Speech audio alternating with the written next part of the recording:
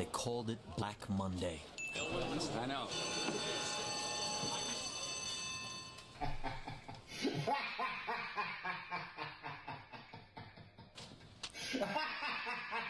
Why? I'll spend anything it takes to piss off these billionaires. These are the dickheads that own the newspapers and saw us all day. This is my fucking chance to get them back.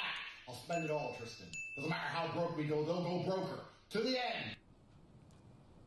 Fucking shit. Diamond hands.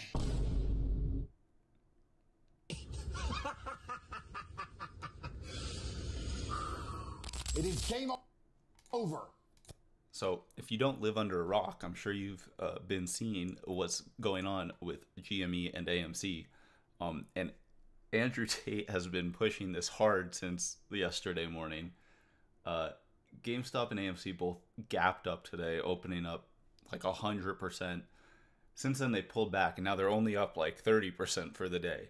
But from the top, these are some pretty big red candles. But yeah, like down 40% from the peak that they hit this morning. But just absolute insanity in the market. And Andrew Tate is just like pushing this hard. So we're going to just play a couple clips of him today just talking about this stuff, and then kind of talk about how this could be affecting the rest of the market and what this could be hopefully a leading indicator for crypto. But let's play this other clip that he made, kind of just talking about the whole situation, what he thinks. You can call me Top G, Top Diamond Hands. I am Diamond Hands on GameStop forever.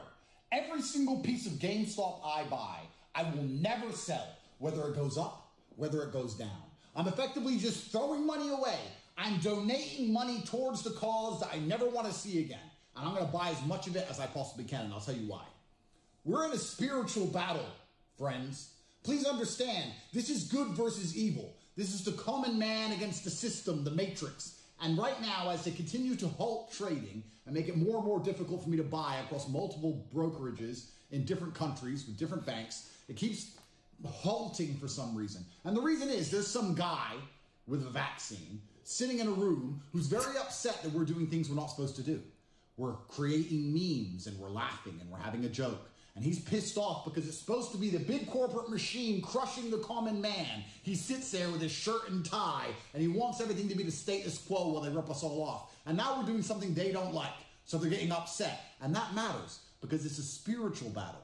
Him having a frown on his face and me laughing while I waste money, which I'm never going to get a return on, matters. Because in the grand scheme of life, morale is everything.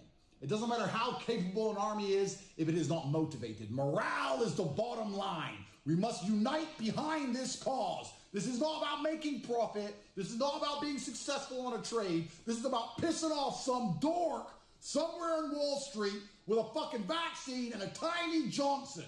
That's what this is about, and I don't care what it fucking costs. I'm Diamond Hands till the end on GameStop.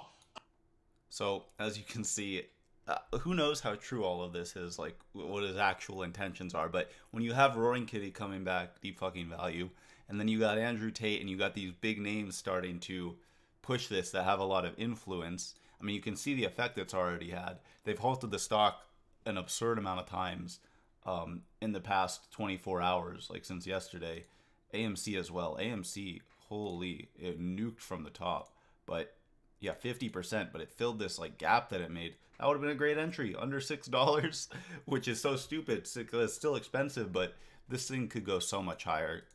If you remember how this played out last time in 2021, how crazy these things ran. And Tate even said he never sold his 2021 positions.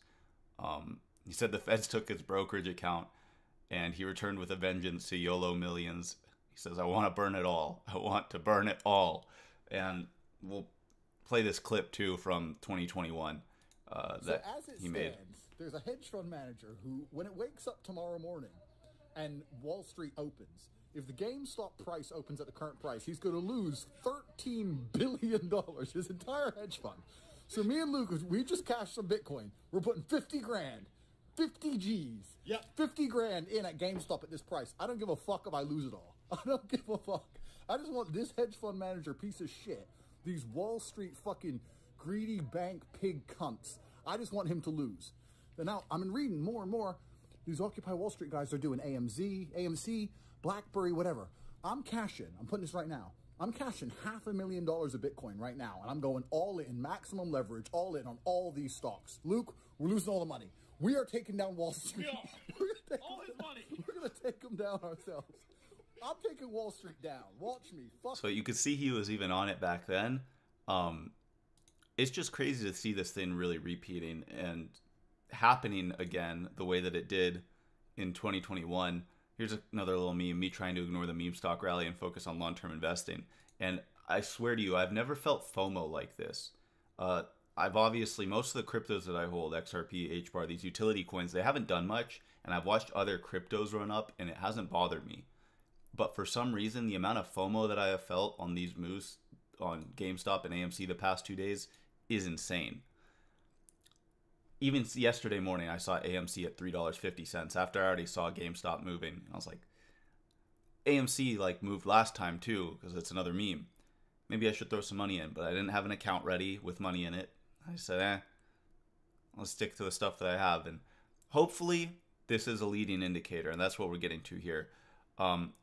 These charts from Crypto Amsterdam, we're living in a simulation for real. The total altcoin market cap is at the exact same spot as the 2021 GME pump when altcoins followed shortly after.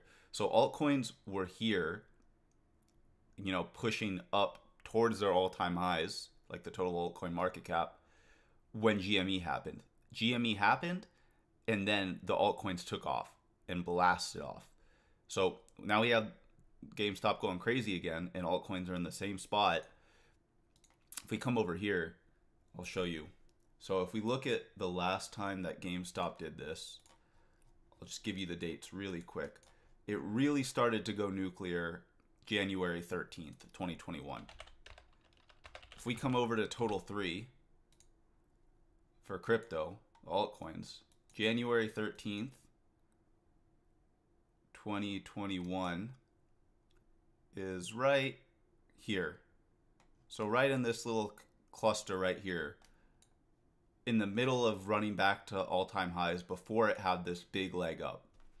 So like Wall Street Bets posted on Twitter here, they said retail needs their fiat gains, and then we rotate into crypto. So could this be playing out the exact same way?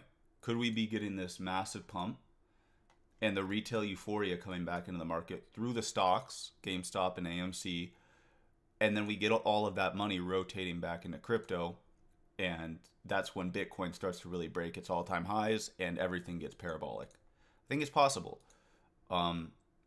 As we see here, you know, just showing how many BARTs we've had. Bitcoin's just been so unbelievably choppy on the shorter time frames, just up, down, up, down, up, down, back and forth. So we're really waiting to see a price break here, like one way or the other, because it's just been super boring. And I think that's what gets a lot of people out of the market in a reset sentiment. So a longer post here from XRP LeBroccoli. Could this be the play? And it's just talking about how someone here posted that clip of Tate talking about how the meme coin stock rally is going to blow up the global derivatives market. And here he's talking about how on face value, what most people think XRP is here for is cross-border payments and to take over what Swift is doing. And this guy's saying that that's a small part of the puzzle, and that Ripple's true intention is to handle 100% of the transactions on the derivatives market, which is quadrillions of dollars. So you can come look at this, pause if you want to read more, but just thought it was an interesting take, something else to look out for. We'll end with this final clip from Tate, a little bit of inspiration. This is a promise from Top G himself. If you do the right thing, if you have some skin in the game, if you are brave, God will reward you. The way you walk will change. The things you say will change. The way you act will change. Women might finally reply to your DMs. You'll be amazed how fantastic your life can be if you just do the right thing for once. God is waiting for you to be brave and to stop being a fucking coward. This is a promise from... So, yeah, we'll leave off with that message. Be brave. I don't know. Make the hard choice. Have some courage. Have some faith, I guess. Stick to what you believe in. And yeah, that's all for today. If you enjoyed the video, let me know your thoughts in the comments on all this, on this insanity. Leave a like, helps out the channel a lot, and subscribe to the channel. We're almost at 1,000 subs, and as I speak, I knew that would have been a good place to go on right here when it filled that gap. and it's already pumping back up. So both of them. So let's see how this thing plays out. Hopefully it carries over to crypto, and I will catch you all in the next one. Peace.